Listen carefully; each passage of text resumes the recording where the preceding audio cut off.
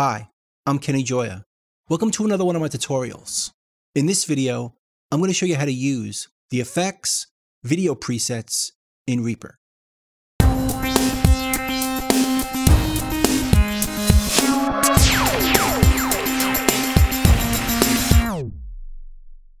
have a project set up here with two video files, and I put the video window up here, docked, with the time code over here. Let's see what we have. That's the first video, and this is the second one. Now, if I want to work with video in Reaper, we want to add plugins to the video track. So we'll go to the track effects, and we'll choose under all plugins, the video processor. And it comes with a whole bunch of presets. In a previous video, I went over the transition ones and the basic helpers. In this video, we're going to focus on the effects. But before we do that, I just want to make a quick adjustment. So I'm going to choose the brightness and contrast to make adjustments to this video. Just going to make it brighter, a little more contrast, and a little more color. Just to remind us that it makes sense to layer our effects for our video. So instead of changing our preset, we're going to add another instantiation of the video processor to this track, right over here. And we'll change the preset on that one. So let's go to the effects, right here, starting with blitter feedback, which is going to create this rotating or twirl type filter. We could zoom out, rotate it more or less, zoom in, and create this twirl type effect on our video.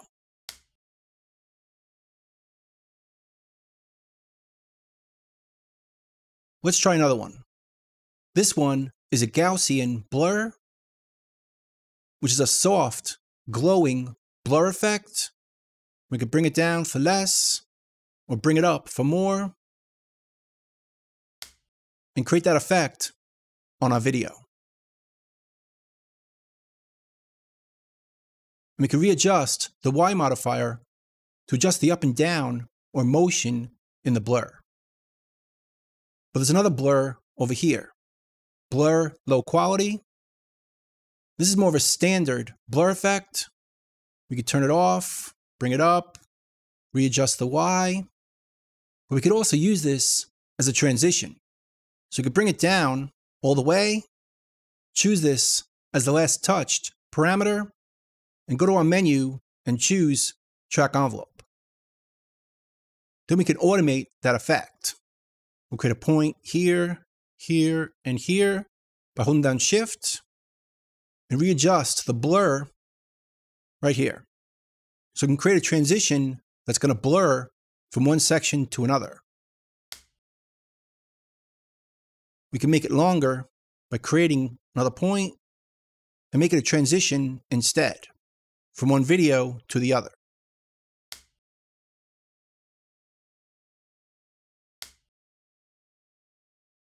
So it blurs and switches to the next video, creating a blur transition.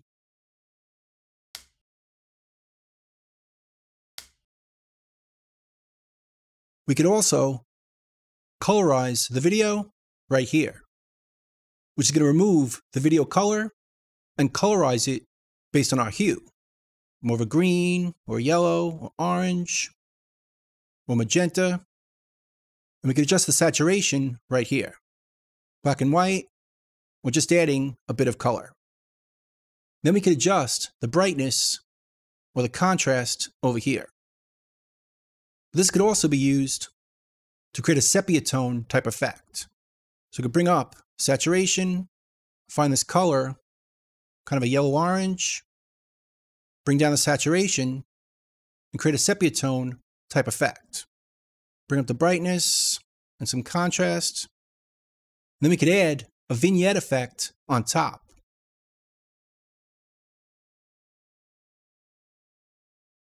Right down over here. Bring in the size, keep it round, and create that old-timey video effect. bring down the color a bit more.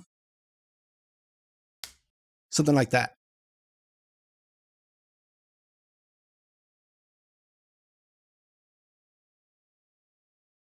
Next, we can choose Edge Detection Vertical, which creates this kind of effect where it just shows our edges.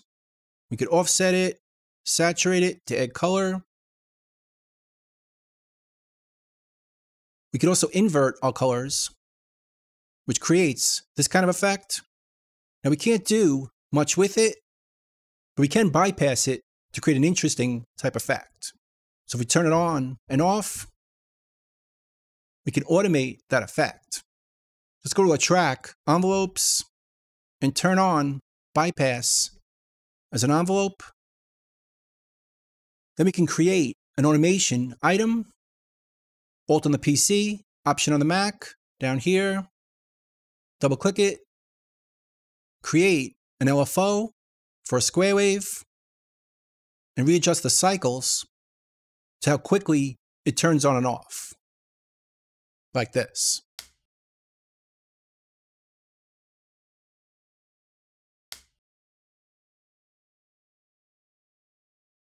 Pretty cool effect.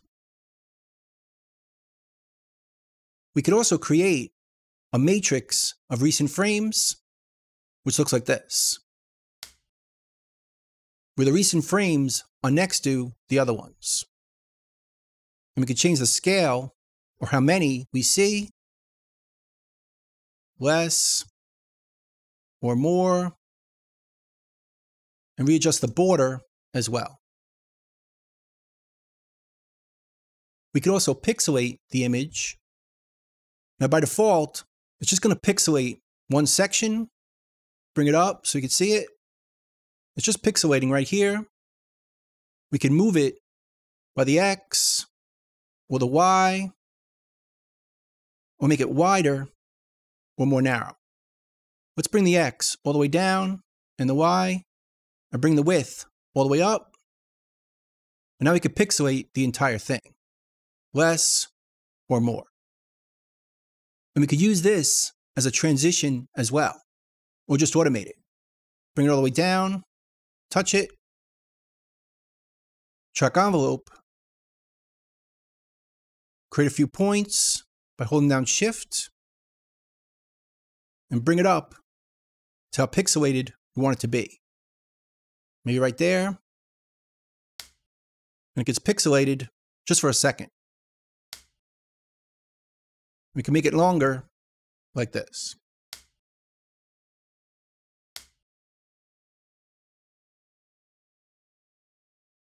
And we could also RGB decompose it, which is going to move our red, green, and blue, or offset it from each other. So we can move the red left and right here. So it shifts it, or up and down. Do the same with the green, side to side, or up and down. And the same with the blue. So it gives it a shifting color effect, which looks like this. And we can make it subtle or extreme if we want. And we could also do color correction with this preset. So we can readjust our red based on the shadows, give it more or less. Let's bring up the green as well on the shadows, and bring down the blue. We'll do the same with the highlights. Bring up the red and the green, and bring down the blue. Or do the opposite with the midtones. Bring down the red and the green, and bring up the blue. But for now, let's bring up the red and the green on the midtones as well, and use the fade to bring down the effect. Because right now, it's a bit too strong, so we can use less of it with the fade. Turned off, just use a bit if we want. It's really useful for color correcting our video.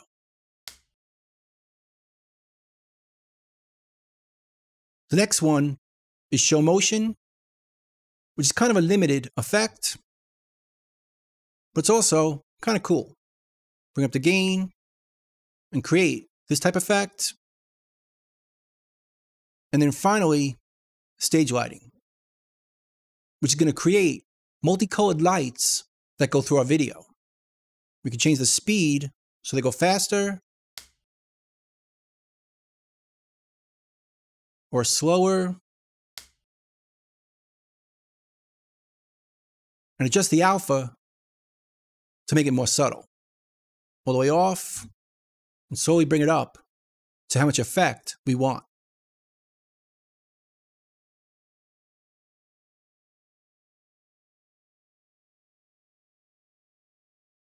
So that's pretty much it.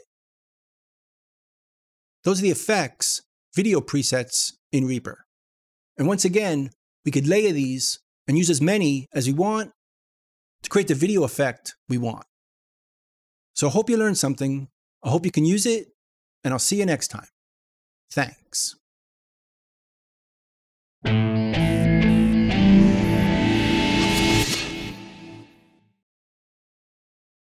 Bye.